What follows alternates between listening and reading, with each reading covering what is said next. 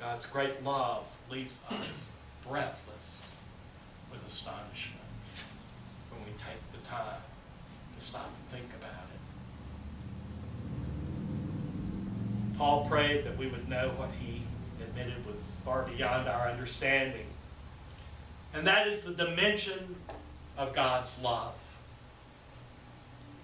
It includes everyone. It radiates with redeeming grace, which covers all of our shame and our guilt. And it shines with a dazzling glory, which fills our hearts with hope. Thankfully, Paul's prayer isn't a list of assignments for us to carry out. It's not a list of expectations to meet. It is not a bunch of burdens for us to shoulder. The God that has been made known and real to us in Jesus Christ is not standing over us with a pen and a clipboard clicking off things one at a time. There is nothing in Paul's prayer that even hints of self-help or a self-improvement regimen. The prayer simply and compellingly invites us to realize how much God loves each of us. And as we eavesdrop on Paul's prayer, we're encouraged.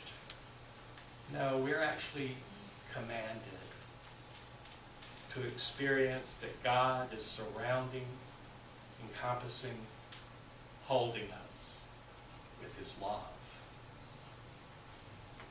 And it promises that God will fill us when we're empty. He will make us strong when we are weak.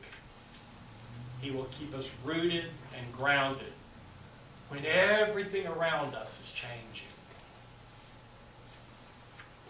I would suggest that we all experience this prayer for ourselves. I invite you to take ownership of the prayer that Paul sent to the Ephesians. Why not ask God to thrill us again with a sense of his wonder and his majesty? Why not?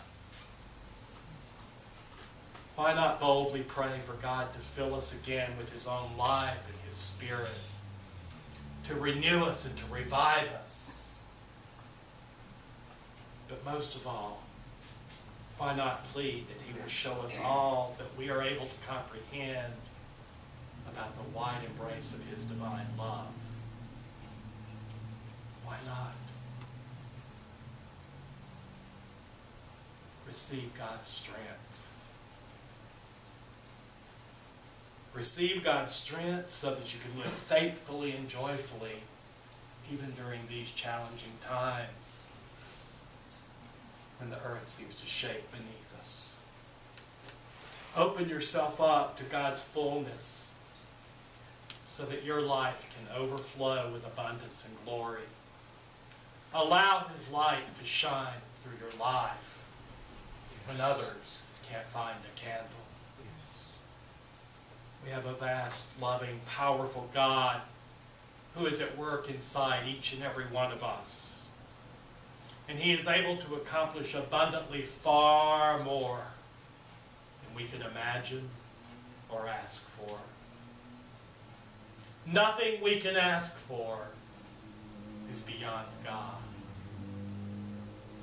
To that very God be glory in the church and in Christ Jesus. As Paul said, through every generation, forever and ever. Amen.